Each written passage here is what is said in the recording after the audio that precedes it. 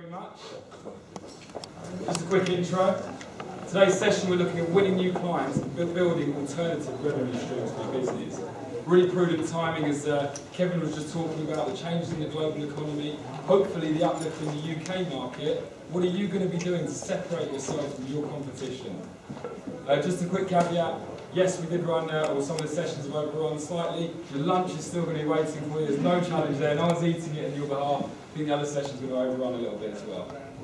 So, just a quick intro to myself. I'm founding director of ConSol Partners. So ConSol Partners is a niche technology recruitment firm. Founded in 2008, we've grown to over 50 staff, 10 million turnover this year, and actually we're in the Sunday Times Fast Track Top 100 as one of the fastest growing recruiters, 110% year-on-year growth for 4 years running. Got a strong focus on the UK and international markets. We've made placements in 39 countries.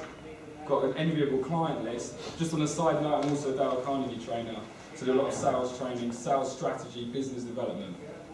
But enough about me, let's just jump straight into it. So, some of the contents we're going to cover. I'm going to touch on the state of the industry, the importance of your market and why you're working your market, how we're going to go about developing a winning business development strategy, and how we actually uncover those hot markets. The concept of building new revenue streams is alien to some companies, and therefore we're going to introduce some ideas around that, and specifically develop solutions for your business. It is an interactive session. I will ask you questions. We will break out into groups at some stage, so your participation in the future of your business is critical at this stage. Let's take a look at this. UK recruitment industry shrunk by nearly 30% since 2007. In fact, Kevin told me a stat I didn't know today. In the past year alone, 11% of recruitment companies have either closed, sold, acquisition. That's staggering. That's a staggering attack on our business. Now, when you think about our business has grown relentlessly, year on year, for 20 years running, to decline by 30% is a big challenge. But yet we've seen some companies in that time grow rapidly year on year, seemingly oblivious to the global economic meltdown. How are they able to grow? The economy is in the worst condition for 50 years. In fact, let me throw this out there as a question to the room here. How have some of these companies grown? Any ideas? Differentiate themselves in the market. Yes, good one. Lucky enough to be in booming markets. Yeah, so there's twofold there. Some companies were able to differentiate themselves throughout that process and therefore continue to win new business. Likewise, you said, I think, booming markets. Some companies were working hot markets that, if anything, continue to grow during the economy. I think Kevin touched on that. Any other ideas? Focused. So yes, I think we're talking about we're looking at generalists to being niche. Yes, the last 5 years have seen a rise in niche recruiters, and therefore many of the niche recruiters had a natural advantage in making sure they grew because their tiny area, hopefully, was well selected and growing. I've got some critical points here that we looked at. Recruitment industry today, the companies that have achieved this record number of growth had a major emphasis on training. Because by upskilling their staff to stay ahead of their competition, they were able to make sure they either increased net fee income per consultant or maintain that. Either way, they were able to stay ahead of the declining curve. Some of the companies had a big emphasis on staff retention. Naturally, I think Kevin touched on this element of retaining your core talent, because that way you're going to get a greater return per head. Some companies were fortunate that their key customers weren't affected. Or likewise, that they're actually able to win a major staffing project that actually brought in new or additional revenue for them. Some of them were able to tie up long-term deals. So some of the companies that had major contract books with 2-year contracts or RPO deals were able to safeguard themselves. But most importantly, the number one reason that companies have been able to expand over the last 5 years is they had a BD strategy, a business development, a business strategy that targeted the right markets at the right time. Absolutely critical. Right markets, right time. You can have a top-level recruiter, the best recruiter we've ever seen as an individual, work in a declining market and they will struggle. Likewise, you can have an average recruiter work in a hot market or expanding market and they should do pretty well. That's what we're going to be looking at today. The importance of market strategy. Most recruiters tend to work historic markets that are tried and trusted. Let's think about this. Most recruiters actually, myself included, I was a recruiter, progressed through the ranks, set up my own recruitment company. When we first set up ConSol Partners, one of the first markets we did was what we worked on, my business partner and I were working communications, technology recruitment. That's what we've been doing for 10 years. Ironically, we set up a company based on something that we were doing 10 years ago. We had a focus, or most businesses have a focus on pitching, account management, objection handling, negotiating fees. Who are you going to call? How many calls you're making? How many call hours? Actually, it might be the strategy itself that's under attack. It might be the markets that we're looking at that we need to look at in detail. One of the facts is, we tend to work yesterday's markets, i.e. these are markets that were big maybe when we first set up the company. Some of us are even smart enough that we're working markets today, i.e. they're on vogue, all the buzzwords are out there. How many of us are working future markets? If you think of the logic of your business, it's actually about growth and hiring. Therefore, if you think about markets that are going to be big in 2, 3, 4 years' time, that's where the growth is today. And the irony of it, we rarely think about the future of our market and getting ahead of the curve. So as the economy evolved, many companies didn't change and review what they were doing. They carried on doing it. They looked at their training strategy, they looked at maybe increasing calls, working harder, but rarely did they look at their own strategy. So therefore today is about creating a business development strategy to give us the right tactics to bring additional revenue to expand the vision, expand the business. This also works per consultant as well, so if there's any individual consultants here, same principles apply. So expansion methods. There's 2 expansion methods. Anything you do to expand your business will fall into one of 2 categories. You're either going to sell your existing service to new companies. Obviously, it talks about winning new clients. Or you've got the option to provide new solutions to your existing client base. In order to expand your top line revenue of your business, everything will fall into one of these 2 categories. So, let's pay attention at the moment to winning new clients. How do we go about winning new clients? Well, let's look at this. What are some of the facets of what we might describe as a winning, a successful, a reproductive business development strategy? I'll throw that out there. For some of you that run your companies or have consultants billing big numbers, what are some of the traits that they have? Any ideas? How would they go about targeting other companies? How would they build their BD lists? Keep on top of the relevant market press, just to understand what's going on, who the movers and shakers. Absolutely. So you're saying that research piece becomes critical. It's a constant research, making sure you're understanding who are the companies out there in the marketplace. What else might a successful recruiter do? They're really focused on who they want to work with. Absolutely. Not a company name, but type of business. Great. So they're actually taking the time to understand this clearly should be our target market, target companies. What else can we look at? I've got some few ideas here and I've broken it down into categories. First of all, it's critical that you build on your existing success. Now, you could look at a business that has declined or an industry that's declined 30%. There are pockets of success. So therefore, in our businesses, there should be pockets of success. Pinpoint those pockets of success, and then we're going to identify why they're successful. First of all, one of the things that we can do is we can look at the competitors of some existing clients. Like I say, focus on the success areas. You can focus on an area of your business that's declining, targeting the competitors of those declining areas won't help you. So focus on the area that's building. This is, whilst it's so obvious, if you actually did a true litmus test of your business, I'd be interested to see how many of the competitors you're working with of your major customers. It's easier to build credibility, we can network easier, we've got domain expertise, probably got great traction, a great story, we've got relevant candidates, same marketing. It's so logical, but how many businesses actually do it? And therefore there's an action point touching on there. Select your top 5, 10, 50 companies, depending on the size of your business. Research each of those companies. Find the 4 closest competitors. Are you working or have you pitched to every one of those competitors? If not, this afternoon, that's an immediate point of action that you can bring about further business. Likewise, partners of existing clients. You can use your network to make introductions and have great crossover with candidates. It's something that we, in any industry, there's businesses that are closely linked together. Whether that be through personal friendships, whether that be through business relationships. Are you tapping into those relationships? Does your client have a partner page, for example? Have you even asked your clients who they're partnered with, who they know?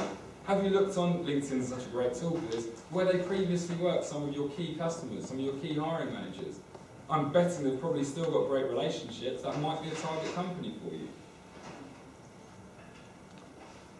I think we touched on international. This to me is one of the most critical areas and yet really overlooked. The global economy in meltdown, worst global recession for 50 years. The companies most affected, the mature markets. The companies of those mature markets that have got most affected, UK, US. Ironically, most of us then stay doing recruitment in the UK market. Whereas when we look at Europe, for example, Europe was still retained an element of strength during the economy. Germany certainly did prove to be really resilient. Salaries in Europe are higher than the UK. Some of you might be really surprised to hear that. The reason that salaries are higher in Europe than the UK is simply the pound versus the euro. When the pound was first set, or when the euro was first set up, for example, the pound was worth around 65 to 70,000 pounds to 100,000 euros. Now, when I look at that 100,000 euro salary, that's about 83,000 pounds. So my net fee income per deal is higher in Europe than it would be in the UK, which is amazing to think, because we always think in London maybe they'd have the higher salaries there. Obviously, by working in international locations, I'm providing my clients an end-to-end service. But most people put up barriers about working internationally. They pinpoint a language barrier. We've made placements in 39 different countries. We've got contractors running in Ivory Coast, Nigeria, a place I never thought that we would do. We haven't, to this day, found any language barriers. We haven't had any multilingual consultants in our office. So therefore, I wonder, is that barrier exist? We haven't found that. So I'd urge you to start thinking about those European markets. It's exactly the same as recruiting in London. You identify who to call, you make your canvas call, you then go about identifying candidates.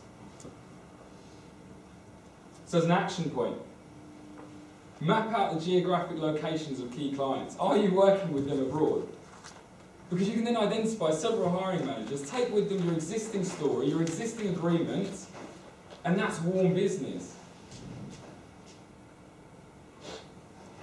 So another area to win new clients or to expand our business development portfolio is to think about crossover markets.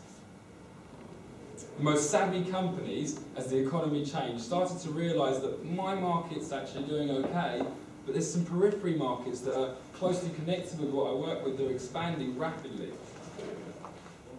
I'll give you an example as we look at candidates. A recruitment consultant could potentially go down the career path of being an HR consultant. Likewise, they could go down the career path of being direct sales. There's different elements and skill sets that candidates have, so start thinking about where is that crossover, where else can I sell my candidate pool to? So, how do we go about doing this? Have a brainstorm session so you can start to track where some of the candidates that you haven't placed, where did they go? Why aren't you working with those companies where they ended up going? Because obviously you're working with those candidates, so you're in that pool. New hot markets, I think we touched on this at the beginning. This is an absolutely critical element to make sure you are on top of your research. By the way, this goes through every layer of the business. Whether you're a major PLC, running a major PLC, whether you're owner of an SME, whether you're a recruitment consultant, the one thing that I absolutely make sure you do every day is do your market research. Every day. I'm not talking every now and then you take a look. You need to stay on top of the fastest growing trends in your industry, the companies, the individuals, what's happening, and filter that through your business. So, one of the things that we do this every 6 to 12 months at ConSol. We actually had a meeting around this yesterday, which is a future market session. So, get each consultant to present what they see as being a future part of their market. Could be a facet of the market, could be the market overall. They do the research, they bring ideas to the table. If you get 6 to 8 people in the room suddenly coming on all ideas for where they see the future of their market, you'll start to get hints on the future growth of your business and where you can be. And remember, we were talking about, we want to be recruiting tomorrow's market today. The only way you can do that is by thinking and researching what is happening tomorrow. Networking is the most obvious area, it's the easiest to do, and it is the #1 area that's overlooked. Most consultants don't bother to do it. They don't want to ask their clients, oh, do you know anyone else that's hiring?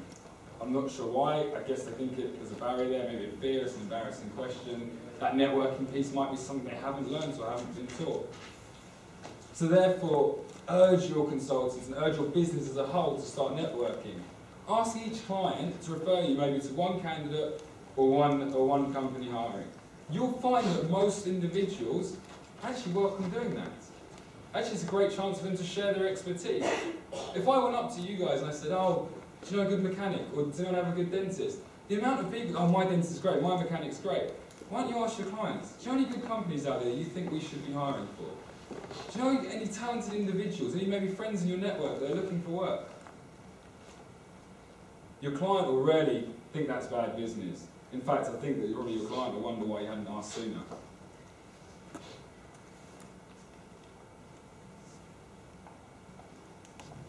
Opportunistic hires. Make sure you're open-minded about expanding into new areas, new divisions. Not everyone needs to fit a certain mould for your business, so just make sure you're always open to that aspect. So ensure your recruiting channels, know that you're going to look at new markets. For us at ConSol, actually, this was a big area for success for us. We had 2 main divisions. We opportunistically interviewed a recruiter that we thought was exceptional, and he worked in a really tiny area of the web development marketplace, the Drupal marketplace. Tiny. We hadn't really heard of it, but it really complemented what we did. We really believed in the individuals, so we hired him. We became the largest Drupal recruiters in Europe. It's brought about £1 million in gross profit over the last 3 years. That was a good decision. We built a whole division around now, 8 people strong today. We weren't naturally thinking about that. We just made sure that we were open to it. So make sure you're not accidentally closing yourself off. You've got to take an active interest in your research and strategy. Don't wait, I mean Kevin touched on this perfectly, don't wait for the market to kick on. Don't wait for your industry to suddenly say we're hiring again. You actually need to take a look, not tactically, with a difference between strategy and tactics, by the way, just to make sure that we're on the same page here. Tactics is about who you're calling, cold calling, hours you're spending on the phone, is your pitch good, are you objection handling, that's your tactics to winning business. Your strategy starts way back and says, are we targeting the right markets for the right reasons? This is an active interest point, and this is where a lot of business owners tend to work on tactics rather than strategy. So I hope that gives you a really solid structure as to all the different ways that you could be building out your business development list. But let's start to think beyond that. How do we separate ourselves from our competition so it's easier said than done? What can we do for our clients beyond sending CVs? I'm going to give you some examples here, some companies that we've come across. I don't know if any of you know Pareto Law. Randstad bought them, I think, a few years back. Pareto Law have done something brilliant in the marketplace because effectively they do a lot of graduate recruitment. And what they realised was, let's do graduate recruitment and add some training to that. So they gave graduate recruitment and added sales training to it. So where the previous graduate recruitment fee was £3,000 to £5,000, they add sales training to it, they're now charging £7,000 to £8,000. Close to double fees by doing a couple of days sales training. That's actually a massive way to separate yourself from your competition, build client loyalty, increase your fees. It was inventive and actually got great market control. We don't really do graduates at ConSol. One of the reasons I've started to look a lot more into Pareto Law, one of our key customers that we work with on an exclusive basis of senior hires contacted, oh, it's absolutely brilliant, you know, I'm amazed by this service, really raving about this business. Whereas to me, I'm thinking, they're just grads with a bit of training. But that was a massive value add for the customer. What are you doing that's going to bring that huge value add? How are you going to increase your fees? Another example, I don't know if any of you know a company called Engage Education. Really innovative education recruitment company based out of, they've got multiple offices now, but based out of Watford. They created a concept called iDay, career fairs for teachers. By the way, they dominate that. No other recruiter gets to go to these career fairs. So they bring teachers in from all around the world, and they hold a career fair days where schools go and they make offers to teachers on the day. They're guaranteeing themselves a return.